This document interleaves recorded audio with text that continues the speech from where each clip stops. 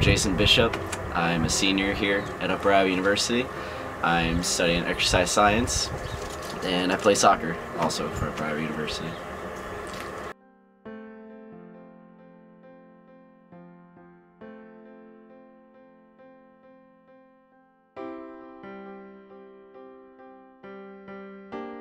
I'm Matt Ruckert. I'm the head athletic trainer here at Upper Iowa University.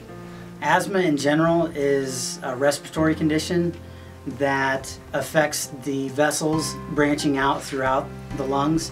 There's two different ways that asthma can affect those vessels. They can either start to narrow, the smooth muscle actually starts to constrict and narrow the vessels, which doesn't allow as much air to be passing through, or those vessels will actually start to spasm, which again doesn't allow the air, which doesn't allow the person to breathe as efficiently as normal. As far as affecting and influencing an athlete, it can be something as minor as just hindrance to their daily activities or to the athletic event, all the way up to sometimes, if it's severe enough, to actually not allow them to participate in athletics. Okay. It all depends on the severity. There's a wide range as far as minor to severe. In general though, asthma can be managed very well, whether it's through different breathing techniques and some relaxation techniques, to medications, whether they be short-term or long-term medications.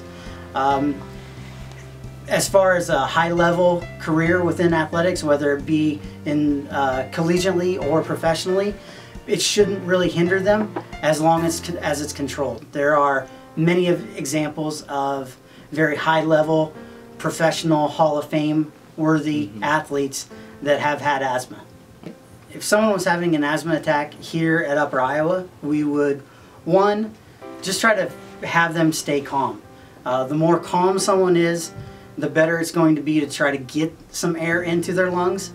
The more stressed they are and the more tense they are, it doesn't actually allow the rib cage to expand to allow that air to come in. So staying calm is very imperative. Next, we want to do some type of quick medication. Most of our athletes that have asthma will have some type of inhaler or quick acting medication. If someone did not, say we weren't sure or they forgot their medication, we do carry some quick acting medications in our kits for emergency purposes. Those inhalers, we would want them to use at least once, if not twice. Depending on the severity of the attack, we would either start to see some relief and be able to manage them from that point on, or we may need to actually call or transport that person for further medical attention, just depending on the severity.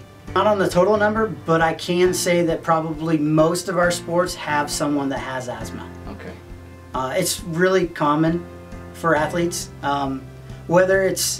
There's different kinds of asthma. A lot of our athletes would have one that's called exercise-induced. Okay. So obviously anytime that they start to exercise, participate in their athletic event, they're at risk of having an attack. But as long as they manage things, it should be under control. Someone that isn't as active and may not have that trigger, it can be a little bit easier to control. If somebody's trigger is, say, cold temperatures, it may be a lot easier for them to not allow that cold air into their lungs, where we can't get past an athlete not working out. Right. They have to exercise. Right. So sometimes it can be harder. How it affected me in sports, at first it was like a lot of breathing problems, obviously. It really didn't affect me a whole lot because I don't know, I just like playing sports, so I mean, I just kept going with it regardless of if I could breathe or not, I guess. Okay. But it never was, I have sports-induced asthma, so it's not like general asthma, but it still affected like my endurance when I was younger. I had to try a little bit harder to keep up with some of the other kids. So the most challenging part would be like making sure I'm always in shape, pretty much. Yeah, because obviously there's big breathing problems, so it's really hard to keep up with them sometimes. So I had to work extra hard.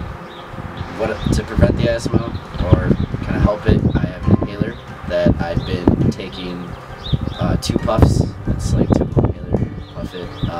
2 puffs before every game.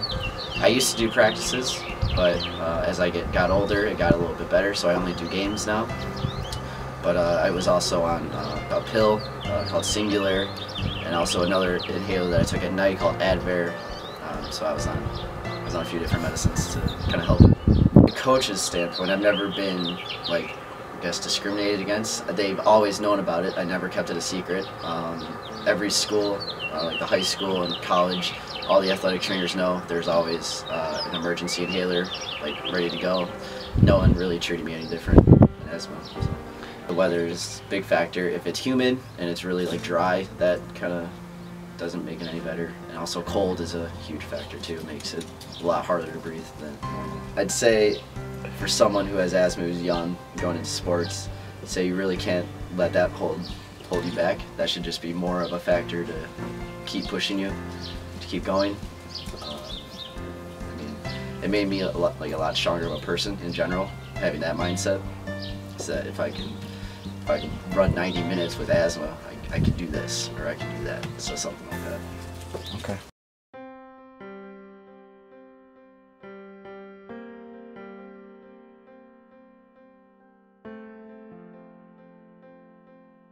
My name is Ryan Pinkerton. I'm a junior at Upper Iowa. My major is exercise science, and I play on the men's soccer team. I can't think in 3 years that I've known Bish that we've had any instances where he needed his inhaler.